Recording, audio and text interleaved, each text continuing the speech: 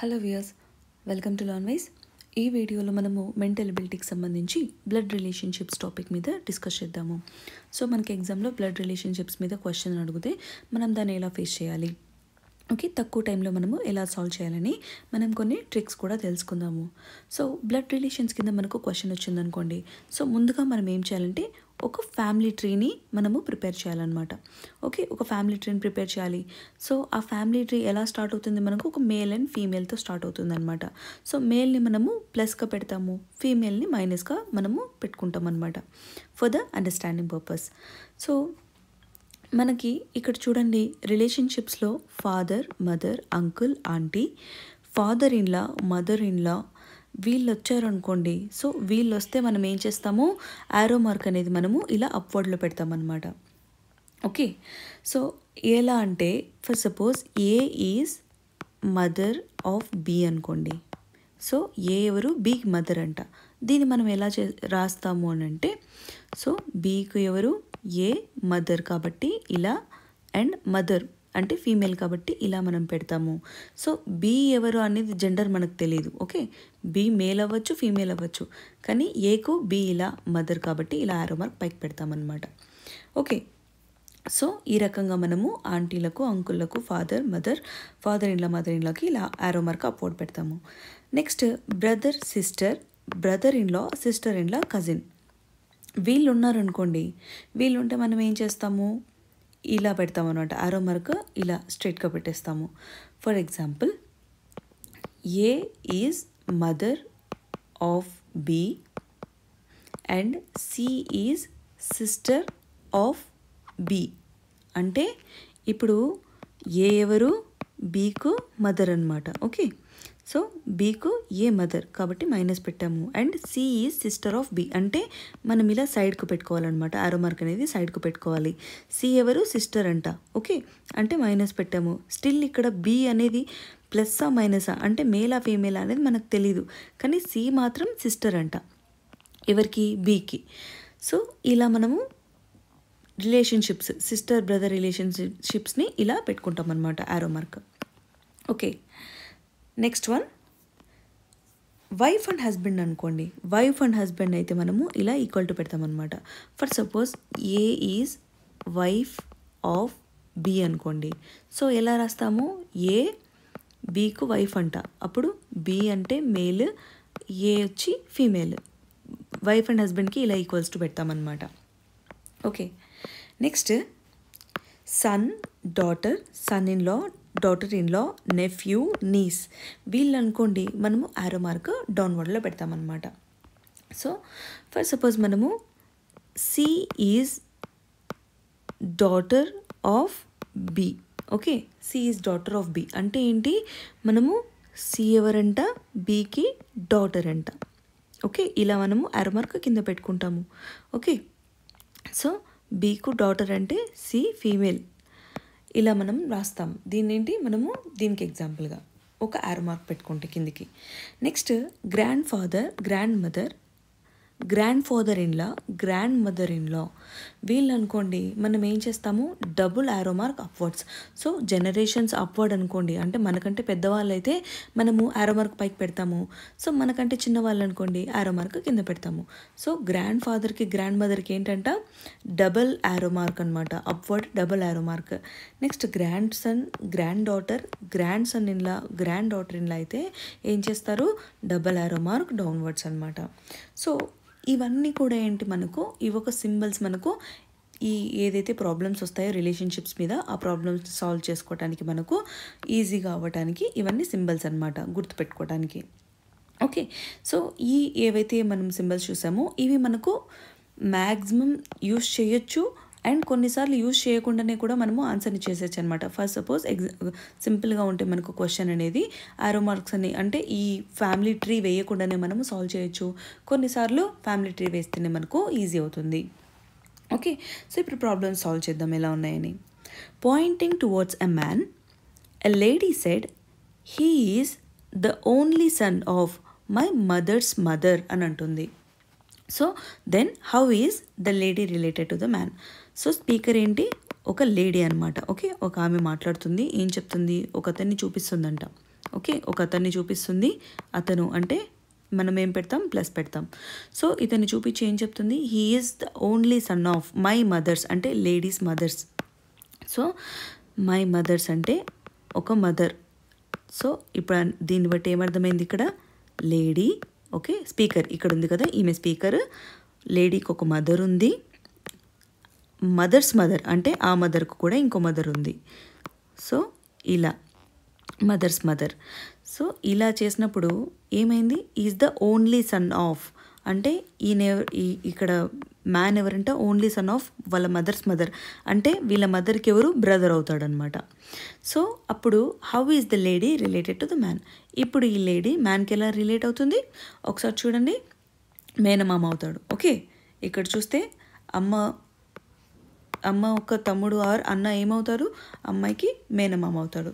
So మనకు question ఏమి ఇచ్చాడు ఇక్కడ చూడండి, మేనమామ అవుతాడు, కానీ మనము వెంటనే ఇక్కడ ఆప్షన్ మెటర్నల్ అంకుల్ అని మనం పెట్టద్దు. మళ్ళీ క్వశ్చన్ ఒకసారి చూడండి, how is the lady related to the man. So lady ఎలా మ్యాన్కి రిలేట్ అవుతుంది, మ్యాన్ ఎలా లేడీకి రిలేట్ అవుతున్నాడు కాదు క్వశ్చన్, మనకు లేడీ ఎలా మ్యాన్కి రిలేట్ అవుతుంది అంటే ఏమవుతుంది, నీస్ అవుతుంది అనమాట. ఓకే, నీస్ అవుతుంది. ఓకే, మెటర్నల్ అంకుల్ వరుస కలుస్తుందని మనం మెటర్నల్ అంకుల్ పెట్టద్దు, ఎవరితో రిలేట్ చేస్తున్నారు అనేది చూడటం చాలా ఇంపార్టెంట్ అనమాట క్వశ్చన్లో. ఓకే, సో ఇది మనకు రిలేషన్షిప్స్లో ఫస్ట్ క్వశ్చన్. నెక్స్ట్ ఇంకో క్వశ్చన్ చూద్దాము. Poynting towards a lady, Raj said she is the daughter of my grand fathers only sun. Okay, so Raj అంట, ఓకే, రాజ్ మనకు ఏం చెప్తున్నారు, she is the daughter of my grand father అంటే రాజ్కు ఒక father and grand father. Okay, so grand father only sun అంట. So grand father ఇక్కడ చూడండి 2 arrow marks, grand father కాబట్టి daughter of my grand fathers only sun అంటే ఇక్కడ ఎవరైతే ఉన్నారో ఈ ఫాదర్కి ఓన్లీ డాటర్ అంట. అప్పుడు ఏమైంది, ఈ స్పీకర్ ఎవరైతే ఉన్నారో వీళ్ళిద్దరూ బ్రదర్ అండ్ సిస్టర్ అయిపోయారనమాట. ఒకసారి ఇక్కడ చూడండి, how is Raj related to that lady. So Raj ఎలా ఈ లేడీకి రిలేటెడ్ అని మనకు క్వశ్చన్ ఉంది.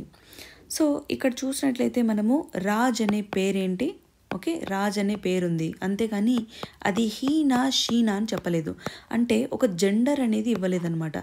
అట్లీస్ట్ వాళ్ళు how is he related to the అని ఇచ్చినా కూడా ఇక్కడెక్కడైనా మై అంటే ఎక్కడైనా కూడా అట్లీస్ట్ జెండర్ అయినా మెన్షన్ చేస్తుంటే మనము ఆన్సర్ పెట్టడానికి ఈజీ ఉండేది. ఓన్లీ నేమ్ ఇచ్చారు కాబట్టి ఓన్లీ నేమ్ ఇస్తే మనం ఏం చెప్పచ్చు, రాజ్ అనేది అమ్మాయి అయి ఉండొచ్చు, అబ్బాయి అయి ఉండొచ్చు, సో ఎవరైనా అయి ఉండొచ్చు, కానీ జెండర్ మెన్షన్ చేయలేదన్నమాట ఇక్కడ. అందుకు మనం ఏం చెప్తాము, ఇక్కడ వీళ్ళు బ్రదర్ అండ్ సిస్టరే అయి ఉండొచ్చు. ఇప్పుడు how is Raj related to lady అంటే మనం బ్రదర్ అని చెప్పచ్చు. ఒకవేళ ఇక్కడెక్కడన్నా హీ అని మెన్షన్ చేసి రాజ్ జెండర్ ఒక మేల్ అని మెన్షన్ చేస్తుంటే మనం పెట్టచ్చు. ఇక్కడ మెన్షన్ చేయలేదు కాబట్టి మనం ఏం చెప్తామంటే కాంట్ బి డిటర్మైన్డ్ అని చెప్తామన్నమాట. సో క్వశ్చన్ అనేది మనము ఇంత కేర్ఫుల్గా చదవాలి. Next question, A is father of B. So ఏ ఎవరంట, బికు ఫాదర్ అంట. Okay, next who is the sister of C. So బికి sister అంట, సికి సిస్టర్ అంట B. Okay, next D is mother of C. So D mother అంట C అంటే minus ఇక్కడ మనం female కాబట్టి అప్పుడు ఏమవుతుంది, వీళ్ళిద్దరూ కపుల్ అవుతారు. Who is the husband of G. ఎవరు, C. Who is the husband of G. So సికి ఎవరు ఉన్నారు ఇక్కడ, ఒక హస్బెండ్ ఆఫ్ జీ అంటే ఎవరు, జీ ఒక ఫీమేల్. జీ ఫీమేల్ అప్పుడు సి ఏమవుతాడు, మేల్ అవుతాడు. సో మనకి బ్లడ్ రిలేషన్స్లో ఎప్పుడు ఒక మేల్ అండ్ ఫీమేలే మ్యారేజ్లో రిలేషన్షిప్లో ఉంటారనమాట. ఓకే, సో మనకు జీ వచ్చి సి వచ్చి ఏమవుతాడంటే జీకు husband అవుతాడంట. Okay, next and father of H. So అంటే హెచ్కి ఫాదర్ కూడా అవుతాడంట. Then how is H related to be. ఇప్పుడు హెచ్కి బికి రిలేషన్షిప్ ఏంటి అని అడుగుతున్నారు. ఓకే, సో మనం ఒకసారి చూసినట్లయితే హెచ్ యొక్క జెండర్ అయితే మన దగ్గర లేదు. ఓకే, హెచ్ జెండర్ అనేది లేదు. సేమ్ ఇందాక మనం చేసిన క్వశ్చన్ లాగానే మనకు హెచ్ జెండర్ లేదు. సో ఒకవేళ ఉన్నా కూడా ఇక్కడ who is the sister of C, B ఎవరు, who is the sister of C అంటే బి వచ్చి మనకు ఫీమేల్ అని ఇక్కడ తెలిసింది, క్వశ్చన్లో ఇచ్చారు. కానీ మనకు ఈ హెచ్ అమ్మాయా అబ్బాయా, ఓకే, నీస్ అయినా అయిండొచ్చు, నెఫ్యూ అయినా అయిండొచ్చు. కాబట్టి మనం ఏం చెప్తాము, ఇది కూడా కాంట్ బి డిటర్మైన్డ్ అని చెప్తాము. ఓకే, సో జెండర్ అనేది మనకు చాలా ఇంపార్టెంట్ క్వశ్చన్లో, ఈ టైప్ ఆఫ్ క్వశ్చన్స్లో. నెక్స్ట్ ఇంకో క్వశ్చన్ చూద్దాము. 4th question, A is mother of D. So ఏ ఎవరంట, డీకు మదర్ అంట, అంటే ఏ పెట్టి మైనస్ పెట్టాము. Next B is not son of C. Okay, so B ఎవరంట, సికు సన్ కాదంట, అంటే ప్లస్ పెట్టి మనము దీన్ని కొట్టేద్దాం. Okay, next C is father of D. C ఎవరంట, డీకి ఫాదర్ అంట. ఇక్కడ ఆల్రెడీ మదర్ ఉంది అంటే మనం ఏం చేయాలి, వీళ్ళిద్దరూ కపులని రికగ్నైజ్ చేయాలి. సో ఈక్వల్స్ టు పెట్టాము, ఇక్కడ ప్లస్ పెట్టాము. సో ఇప్పుడు ఏమైంది, డీకి ఫాదర్ అనమాట సి. ఇప్పుడు D is sister of B. D ఎవరంట, బికి సిస్టర్ అంట. ఓకే, సో మనము డీని మైనస్గా గుర్తించవచ్చు ఇక్కడ. How is a related to be. ఇప్పుడు ఏకు బికు రిలేషన్షిప్ ఏంటి, ఇక్కడ మన క్వశ్చన్లో ఏమిచ్చారు, B is not son of C. Not son of C అంటే ఏమని అర్థము, సన్ కాదు, కొడుకు కాదు అంటే కూతురు అనే కదా అర్థము. సో వీళ్ళేంటి, తల్లి కూతురులు అనమాట relationship. So how is a related to be. Okay, how is a related to be, mother. ఏమవుతుంది, బికి మదర్ అవుతుంది.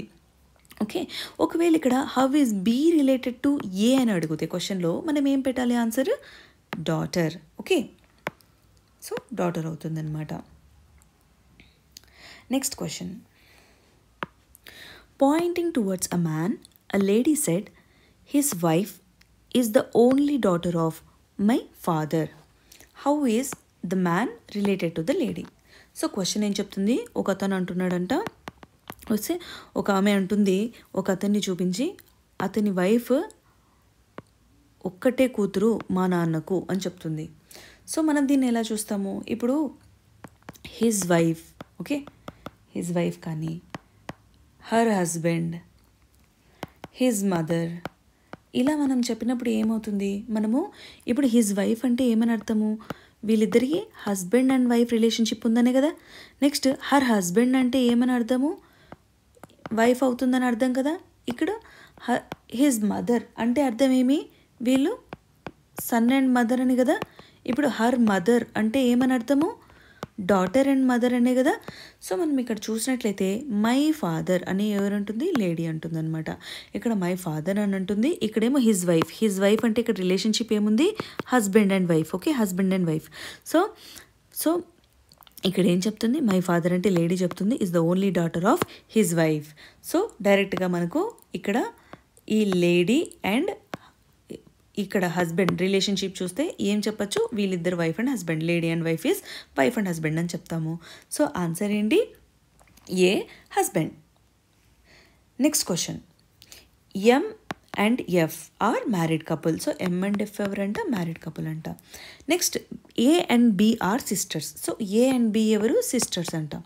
ఓకే, సిస్టర్స్, ఇద్దరు కూడా female. A is the sister of F.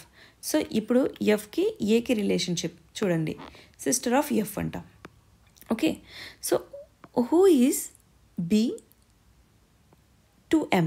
ఇప్పుడు బీకు ఎం ఏమవుతారు అని అడుగుతున్నారు. సో వీళ్ళిద్దరు మ్యారీడ్ కపుల్, సో వీళ్ళంతా సిస్టర్స్ కాబట్టి ఏం చెప్తాం మనము, ఏమవుతారు, బీకి ఎం ఏమవుతారు, బీకు ఎం వచ్చి సిస్టర్ ఇన్ లా అవుతారు అనమాట. సో అదే ఎం బీకి ఏమవుతారంటే ఏం చెప్పాలి, బ్రదర్ ఇన్ లా అని చెప్పాలి.